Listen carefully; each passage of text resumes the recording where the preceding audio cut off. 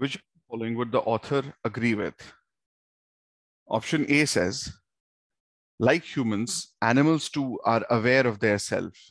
This is not true. We see this from the last few lines of the fourth paragraph. Perhaps animals get so far along this sequence of development of self-awareness and stop before it is completed.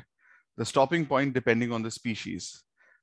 While humans are self-aware, animals are not completely self-aware.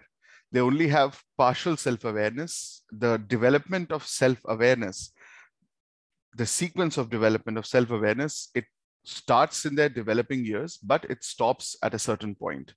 So this is not true. Thus, the author is not likely to agree with this. A can be eliminated. Option B says humans exhibit progressive self-awareness.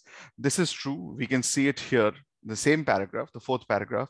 Self-awareness in humans develops sequentially also, at least in its early stages.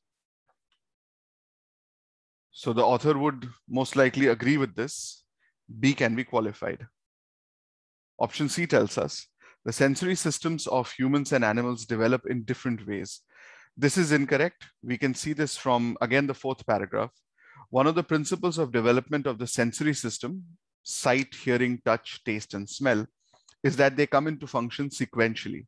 For example, the ability to respond to sensory stimulation begins with touch and taste, and then progresses to hearing and then finally vision. This pattern is conserved across almost all vertebrate species, and it has been much studied. So humans and vertebrate species, as in vertebrate animals, they develop their sensory system, or their sensory systems develop in the same way. They don't develop any differently.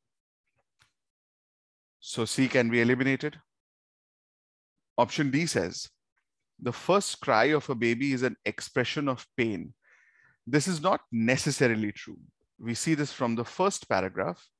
We see it here. Indeed, the baby's first expression of feeling is to cry, perhaps to excessive pain. So whether it is an expression of pain is not definitively stated in the passage. The passage does say perhaps to express pain.